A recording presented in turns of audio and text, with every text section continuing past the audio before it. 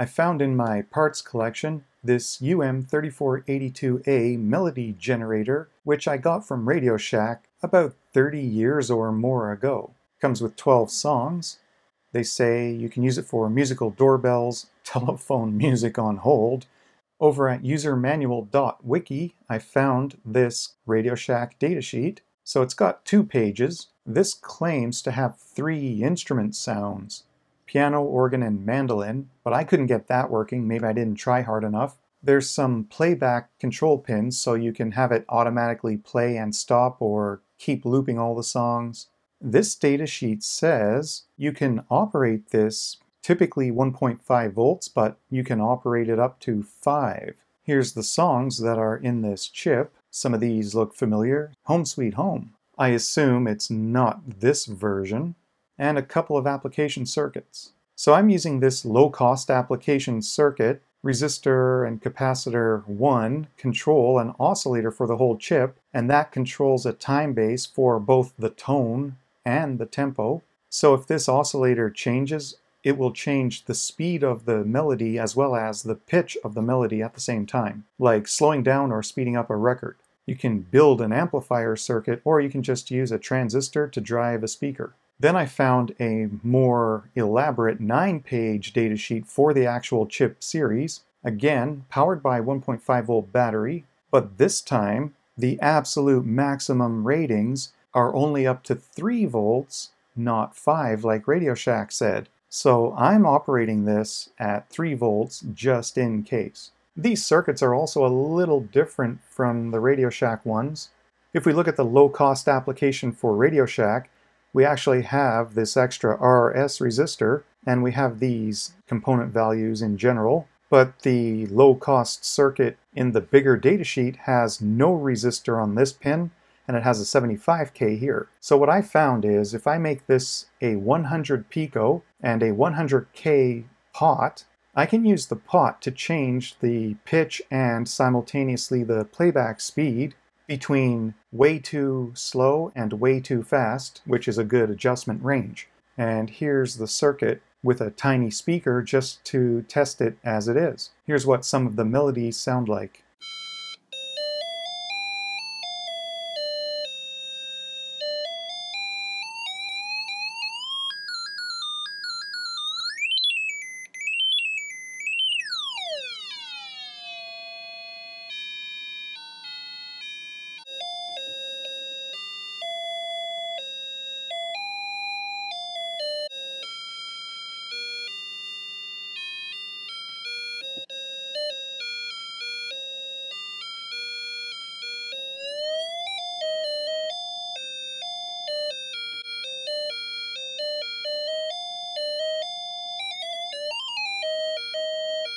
Now I wonder if I can maybe improve the sound just a little. So I'm going to use this Sound Logic board that I made last week. This is a block diagram-ish schematic of what I intend to do with this melody generator chip. The blue traces indicate one possible set of connections, and then the green traces here are a different set. The first thing I'm doing, this being a 3 volt circuit, it needs to be 5 volt compatible for this board. So I'm using that transistor that used to drive a speaker, and I'm just turning it into an open collector that I'm pulling up to 5 volts from this board, and then the highs and lows will be a pull up to 5 and a short to ground when the transistor's on. But the first thing I do is I throw it through this buffer on the soundboard. What that does, it normalizes both the high and low voltage levels of this and the impedance characteristics. So it converts it into a 74HC compatible high and low with a series 10K resistor, because all of these other gates on the board and this binary counter are all running at 74HC levels with 10K series resistors, since that's how I designed this board. And in that case, when I want to put these signals into these RC filters, I'm taking some sort of a tone from this board at those high and low voltages with the series 10K, and the melody generator now also has the same high-low with a series 10K into another one of these, and then I want to mix these together by just directly connecting their outputs and throwing that to the input of the audio amp. So instead of one of these being a transistor with a pull up and then a short to ground, which will change the characteristics, now the signals will be relatively balanced and they will mix better. So doing this, I can do a couple of things.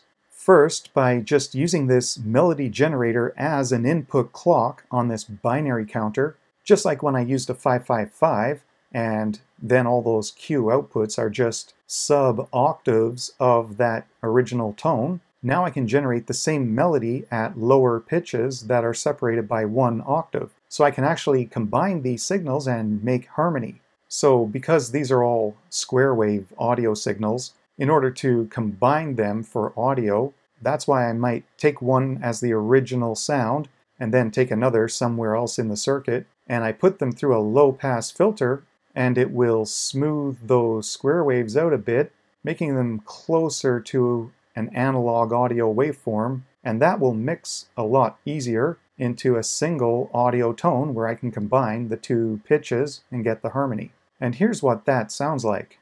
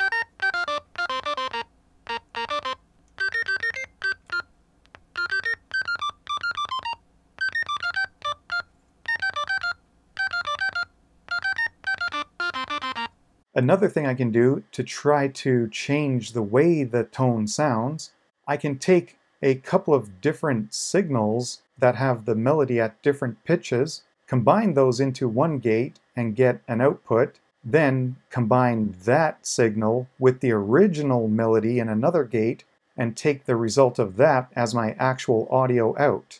And in that case, here's a logic analyzer hooked up to all these points in the system. D0 is the main tone generator, so that would be the signal that's clocking the 4040 as well as going to this gate. D1 and D2 are going to be various Q outputs, which is basically a lower tone version of the main melody, and those are the two signals going into this gate. So what's happening here? This D1 will be the melody at a certain pitch. D2 is the same melody at a lower pitch, but when you put these through a NAND gate, this slower one acts as a cutoff or enable gate for the higher frequency. So looking here at the output of the gate, combining these two inputs, when the slower signal is high on the NAND gate, it allows the faster moving signal to pass through the gate inverted. So when the higher pitched melody input is high, it's enabled to go through the NAND and it comes out as a low. When that input is low and it's still enabled, the output is high. So you get an inverted copy of the same pitch. But then when that slower signal happens to be at a low section, the NAND gate is going to have a constant high out, no matter what that other pitch is doing. So it essentially blocks it. So you get a burst of the higher frequency, and then nothing, and then a burst, and nothing, and so on. Then you take that pattern, combine it with the original higher frequency melody, and D4 is the final signal output, which is combining D3 from the other gate, and D0, the original melody. But now, instead of momentarily disabling the tone, the way the gates are inverting the logic, now we are going to actually enable, instead of block, this other higher frequency tone. So we are either going to pass this gate's output in some combination with the highs and lows of the original melody and get this pattern, or when that gate wasn't doing anything, it's still enabling the higher frequency pitch to come through. So we get this weird combo and the original melody alternating. So that's how you just get weird effects and tone variations as you keep adding more digital logic. And so what this might do is sharply cut off the original melody or pulse it a bit. So let's see how that sounds.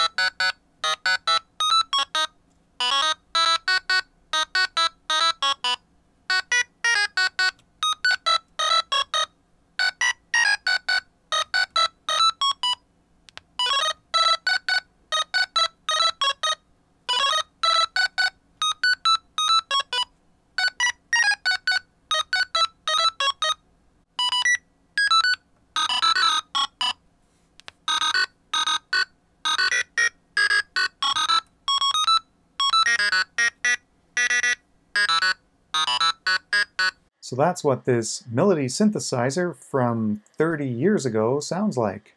We don't have to be stuck with its own characteristics. We can try to enhance it with other kinds of circuits, and maybe I'll try some other things in the future. It might even be worth putting this chip on its own little breakout board so I can just hook it up to other audio circuits and filters as time goes on, and I don't have to breadboard it all over again. We'll see.